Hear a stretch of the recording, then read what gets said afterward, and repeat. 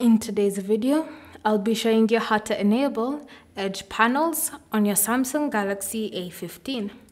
So the first thing you want to do is open the settings app, and in settings, scroll and select display. Next, scroll through your display settings until you find edge panels.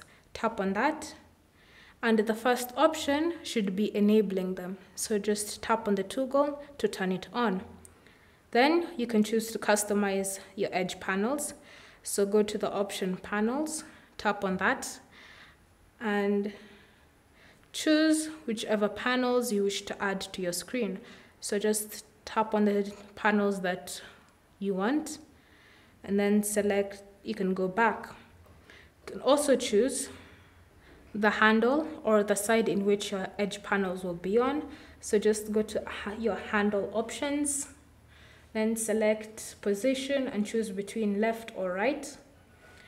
You can also choose colors if you wish, transparency of the panels, and the size of the panels. So it's up to you to customize all of these options to your liking.